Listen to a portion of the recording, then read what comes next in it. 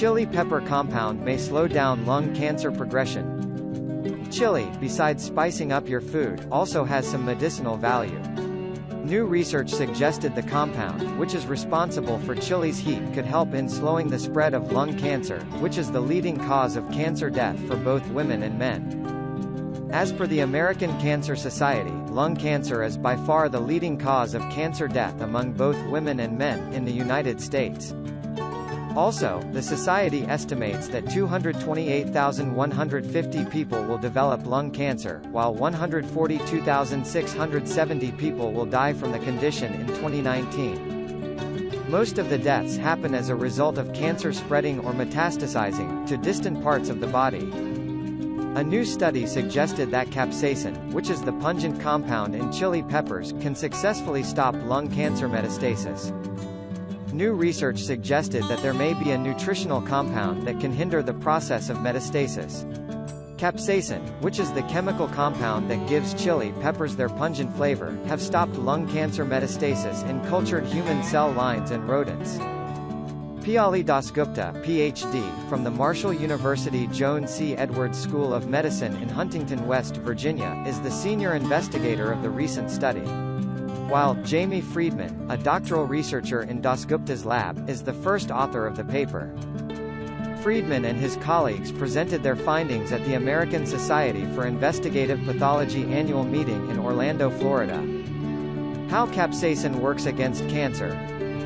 Lung cancer and other cancers commonly metastasize to the secondary locations like the liver, brain, or bone, making them difficult to treat, according to one of the study authors, Jamie Friedman from Marshall University in the U.S. Our study suggests the natural compound capsaicin, present in chili peppers, could represent a novel therapy to fight metastasis in lung cancer patients, according to Friedman, a doctoral candidate who performed the research in the laboratory of Piyali Dasgupta at the Marshall University Joan C. Edwards School of Medicine.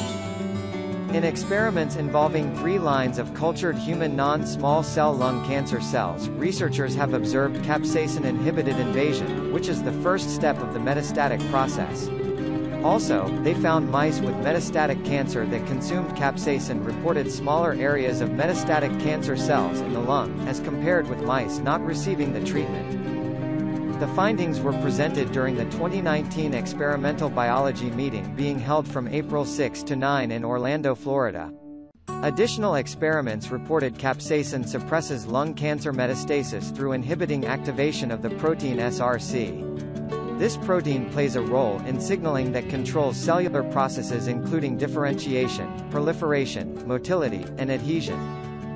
We hope that one day capsaicin can be used in combination with other chemotherapeutics for the treatment in a variety of lung cancers, according to Friedman. This is not the first study to consider the potential health benefits of capsaicin.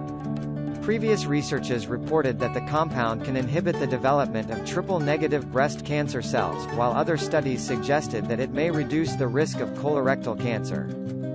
Also, previous research suggested that the compound capsaicin can extend our lifespan.